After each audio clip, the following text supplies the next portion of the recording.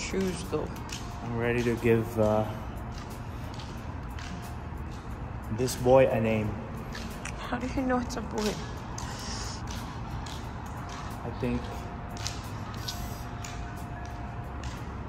I feel it. But it could be a girl. I could be wrong. I don't know. You could be totally wrong. So I think it's around 10 p.m. I've been having contractions all morning or all day. It started with like being 15-20 minutes apart. And now, I mean, still pretty irregular. Around 8, sometimes 6 minutes apart. And really, but it's getting stronger and stronger.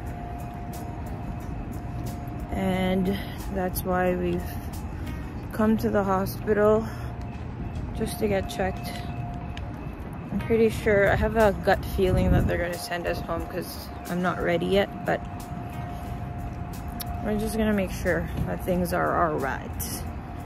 We'll update you. Bye-bye.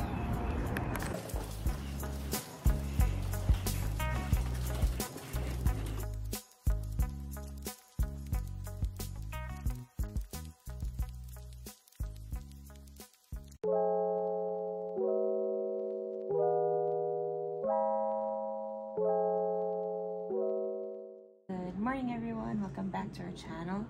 Time check right now, it's 12:37 in the morning.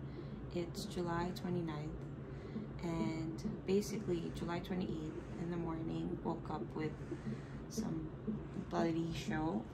Also, if you're grossed out with any like blood or discharge, you probably want to just skip the whole video because that's what this is what's gonna be about.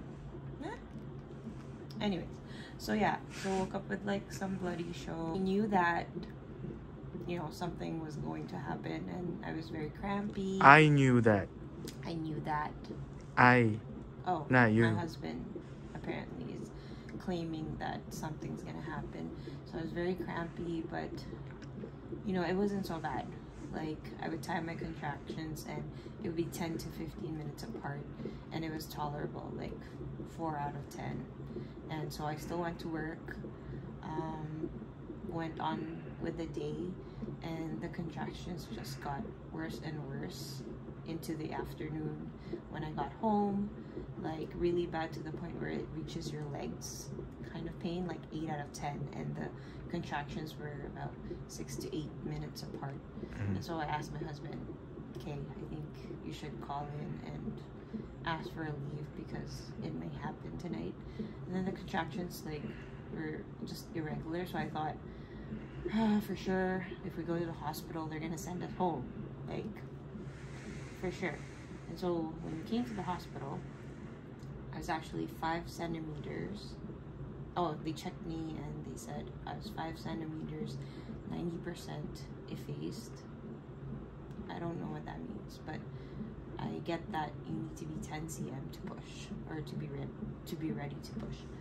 That's all I know. And yeah, they gave us fluid. They put an IV. They gave us fluids.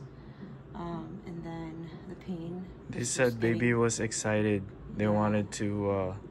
The baby's heart rate was like 170, and so they wanted to give us fluids just to see if the baby's heart rate would go down. Yeah. And then the pain was just kept going stronger and stronger and stronger. I must say, like, for the women that don't get an epidural, like, hats off to you, all of you, because I don't know how you tolerate that pain. Like I would rate that pain 20 out of 10 if I can, but it's only 10 out of 10. So anyways, it's so painful. Thankfully the anesthesiologist butchered that, but that's okay. And the one who inserts the epidural came so fast and it worked right away. I felt tingling in my legs and some itchiness, which was a bit similar to my first one. It's scary what the side effects they say could happen, like paralysis and whatnot, which is slightly uncommon. 1 out of 200 women apparently. 1,000? Oh, 2,000. 200,000. Oh, 200,000. So yeah, fairly uncommon. So, which is reassuring, but still scary to think about. Anyways, Yeah, so now we're settled. I'm glued to the bed and we're just waiting to see what happens. And also, the funny thing is, we've been joking around how, because my due date is 4 days from now, or 3 days from now, August 1st, civic holiday. We said that, oh, maybe the baby will be born on mom's birthday, my mother-in-law's birthday, which is today. The likelihood of that happening is very likely. I guess very likely, you know, even before today happened. But it was just a joke. Like how I called joked, it. Yeah, my husband said he called it. Like how we joked around of our firstborn being born on her dad's birthday.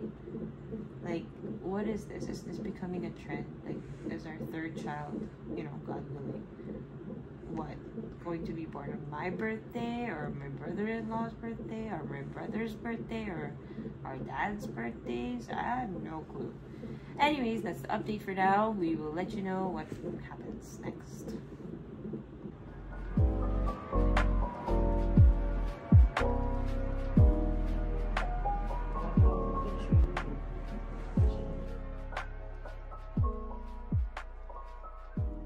Like, have this one.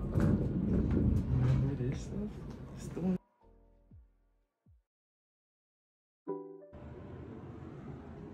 So time check, it's 3:36 in the morning. They just checked me and I'm 8.5 centimeters dilated.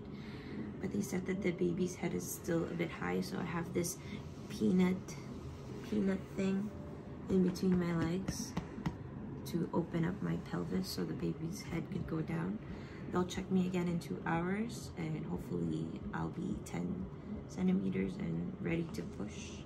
So we're gonna get a little bit of rest before that happens, and yeah, super exciting. I'm super excited but also scared at the same time, praying that everything goes well.